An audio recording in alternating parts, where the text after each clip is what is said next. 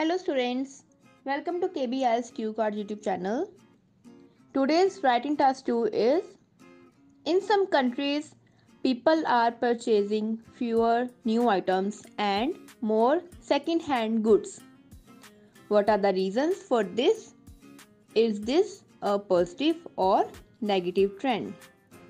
देखिए उन्होंने पूछा है रीजंस क्या हैं, तो BP1 में रीजन आएगा बट BP2 में नेगेटिव और पॉजिटिव दोनों में से एक आएगा बिकॉज इन्होंने और लिखा है।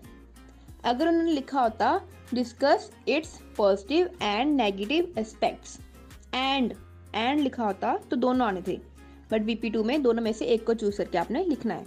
इसको हाइब्रिड टाइप का ऐसे कहते हैं। मोस्टली आपने देखा होगा ना, सिर्फ पॉजिटिव और नेगेटिव आता है या फिर रीजन सोल्यूशन प्रॉब्लम रीजन ऐसे डिफरेंट आते हैं। ये मिक्स आया है तो इसको हाइब्रिड कहेंगे। ओके अगर हम इंट्रोडक्शन की बात करें तो उसमें तो आपको पता ही है कि 3 लाइंस आएंगी। First one is general statement, second is paraphrasing, third is outline. General statement में हम लिख सकते हैं कि आजकल परचेजिंग पावर काफ़ी इंक्रीज हो गई है, या फिर आप लिख सकते हो इवन दो, स्टार्टिंग में इवन दो लगा दो, इवन दो आजकल परचेजिंग पावर इंक्रीज हो रही है लोगों की, फिर भी वो प्रेफर करते हैं सेकेंड हैंड थिंग्स को बाय करना instead of buying new products. तो इवन दो और ये साथ में ही आ गया इंस्टेड ऑफ। उसके बाद हम लिखेंगे कि दिस ऐसे विल नॉट ओनली, या फिर I will not only discuss the reason behind this trend, but कि ये नेगेटिव है और पॉजिटिव दोनों में से एक चूज करना है ना।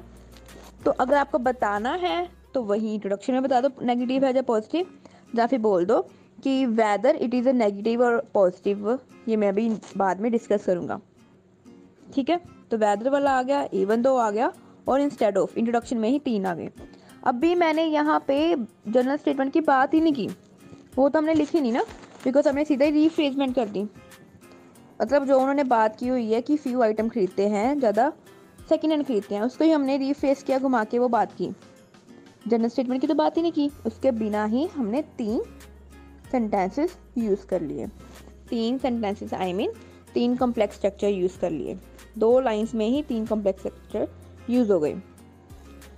अभी हम देखें कि रीजंस। अच्छा, अगर आपने जनरल स्टेटमेंट लिखनी भी है, मैं आपको बता दूं, आप लिख सकते हो कि आजकल इतनी एडवांसमेंट हो गया कि न्यू आइटम्स मार्केट में आती रहती है, न्यू प्रोडक्ट्स विद एडवांसमेंट, कुछ न्यू टेक्नोलॉजी के साथ आते रहते हैं। हाउएवर फिर आगे लिख दो कि इंस्टेड ऑफ बाइंग, ऐसे करके न्यू खरीदने की बजाय फिर भी सेकेंड हैंड खरीदते हैं। लेकिन जैसे अगर यहाँ पे जनरल स्टेटमेंट को स्किप करेंगे तो आपको पता ही है ना, 3 सेंटेंसेस कॉम्प्लेक्स हमारे बन सकते हैं, तो अच्छी बात है ना। एक्चुअली 3 भी नहीं 4 बन गए। 4 कैसे बन गए? फर्स्ट तो हमने लिखा ना इवन दो, वो फिनिश करते करते हमने एंड में इंस्टेड ऑफ लगा दिया। ओके, उसके बाद हमने व्हाट आर द रीजंस बोला ना, I will not only discuss the reason but whether it is the positive और negative approach will also be included, या फिर विल ऑल्सो बी डिस्कस्ड, ऐसे बोल सकते हो ना। तो 4 सेंटेंसेस बन गए। अभी देखो मैं आपको बता रही हूँ, अगर आपको नहीं यूज़ करने आ रही है ना, ये एक सेंटेंस में 2 कॉम्प्लेक्स है ना, तो वो मिक्स मत करो, गड़बड़ मत करो, ख़राब मत करना। अगर हो रहे हैं यूज़ तो अच्छी बात है, नहीं हो रहे तो गलत लिखने की बजाय, मतलब ज़्यादा गलत लिखने की बजाय सिंपल एक कॉम्प्लेक्स लिख लो। एक कॉम्प्लेक्स लिखोगे वो भी चल जाएगा। आप एक कॉम्प्लेक्स कैसे लिख सकते हो? इवन दो वाला चलो इजी था, इवन दो इंस्टेड ऑफ लग जाएगा। एक कॉम्प्लेक्स कैसे लिखोगे कि I will not only share the reasons behind this trend but why I believe this is a positive approach will also be included. या फिर अगर आपको नेगेटिव लिखना है तो नेगेटिव लिख दो, जो भी लिखना है, मतलब सिंपल बन गया ना, आपको वो वेदर वाला कंफ्यूज होने की नीड नहीं है। चलो अभी हम देखते हैं, बताओ कि क्यों सेकंड हैंड ज़्यादा खरीद रहे हैं, न्यू आइटम्स कम खरीद रहे हैं। चलो मैं आपको 15 सेकेंड्स देती हूँ सोचने के। Okay, your time starts now.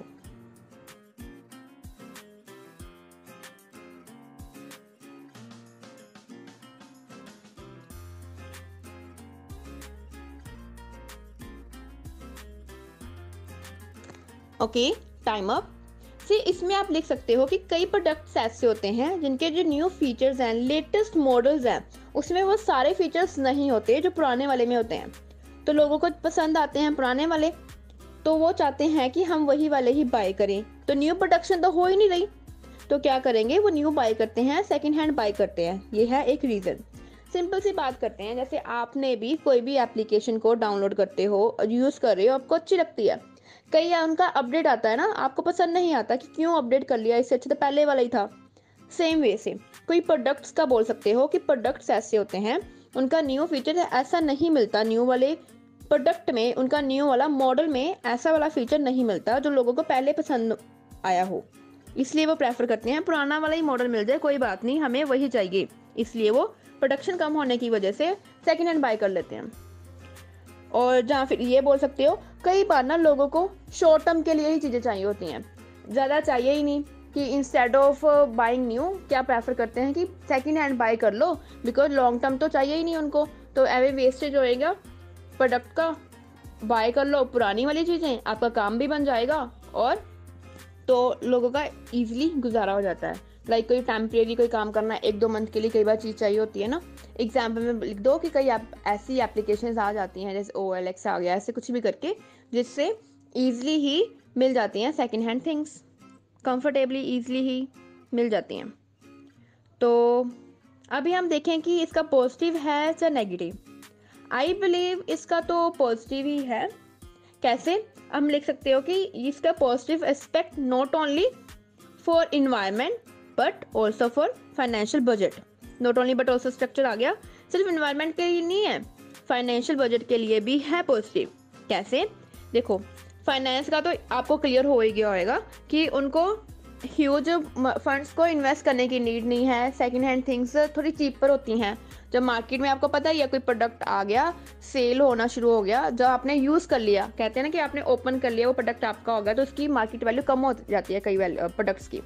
Even though वो प्रोडक्ट्स उन्होंने ज़्यादा यूज़ भी नहीं किए होते, फिर भी कई बार मार्केट वैल्यू कम होती है ना, तो आपको अच्छे से अच्छा प्रोडक्ट मिल जाता है, वो कम प्राइस पे मनी सेव होती है। और बेनिफिट ये है कि देखो ज़्यादा प्रोडक्शन नहीं होएगी, रबिश नहीं प्रोड्यूस होएगा, तो ऑब्वियस सी बात है इंडस्ट्रीज की वजह से कितना इन्वायरमेंट को पोल्यूट होता है ना, ट्रबल आती है इन्वायरमेंट में, कितना पोल्यूशन क्रिएट हो रहा है, इंडस्ट्रीज का वेस्ट जो होता है उसकी वजह से। तो अगर आप सेकंड हैंड ही खरीदोगे, न्यू बाय करोगे ही नहीं, तो उसकी प्रोडक्शन थोड़ी कम हो जाएगी ना, प्रोडक्शन कम होएगी, इंडस्ट्रीज में कम होएगा सब कुछ, तो इन्वायरमेंट को ओवरऑल बेनिफिट ही मिलेगा। इन्वायरमेंट फ्रेंडली ही है ये वे यूज़ करना। आपने यूज़ किया, आप अपने फ्रेंड को दे रहे हो, आगे किसी को सेल कर रहे हो, वही चीज़ें बार बार घूम रही हैं, तो कोई प्रॉब्लम नहीं आती इन्वायरमेंट में। अगर इसके कंक्लूजन की बात करें तो ऑब्वियसली बात है, इसमें लिख सकते हो कि डिफरेंट रीज़न की वजह से हैं, जिसकी वजह से ये लोग बाय करते हैं, और ओवरऑल इसका बेनिफिट ही है। नेगेटिव तो मुझे लगता नहीं है कि कोई होएगा। हाँ, अगर आपने लिखना है, जैसे आपने बेनिफिट और नेगेटिव दोनों में से एक ही लिखना है, भी आपने पॉजिटिव लिख लिया ना, फिर नेगेटिव ना लिखना। अगर उन्होंने बोला हो पॉजिटिव एंड नेगेटिव एस्पेक्ट ना, फिर दोनों लिखने की नीड है। बाई चांस आपको लगता है कि नहीं मैंने पॉजिटिव नहीं लिखने, नेगेटिव लिखने हैं, तो एक तो हम ये लिख सकते हैं कि प्रोडक्शन कम हो जाएगी, इंडस्ट्रीज उनको प्रॉब्लम आ सकती है ना, सेल कम होएगी, ओवरऑल इकोनॉमी में प्रॉब्लम आ सकती है, ये बोल सकते हो। सेकंड पॉइंट कौन सा बोल सकते हो, चलो आप मुझे कमेंट करके बताओ कि आपको क्या लगता है कि और नेगेटिव पॉइंट कौन सा हो सकता है, ताकि जिस स्टूडेंट ने नेगेटिव लिखना है वो भी लिख सके। और हाँ, कॉम्प्लेक्स यूज़ करना मत भूलना, variety of sentence structure use किया करो। अगर आपको नहीं पता कैसे यूज़ करने हैं तो लिंक मैंने डिस्क्रिप्शन में दिया है, वो वीडियो देख लो, आपको ईजिली पता चल जाएगा। 20+ टाइप के सेंटेंस स्ट्रक्चर होते हैं। होप आपको ये वीडियो पसंद आई हो, और बेल आइकन पर क्लिक जरूर करना ताकि आपको हर वीडियो का नोटिफिकेशन मिले, आपकी ब्रेनस्टॉर्मिंग होती रहे और आपकी फ्री की क्लास लगती रहे। और आप कमेंट करके बता सकते हो कि नेक्स्ट कौन से टॉपिक पे मैं वीडियो बनाऊँ। Thanks for watching, bye bye.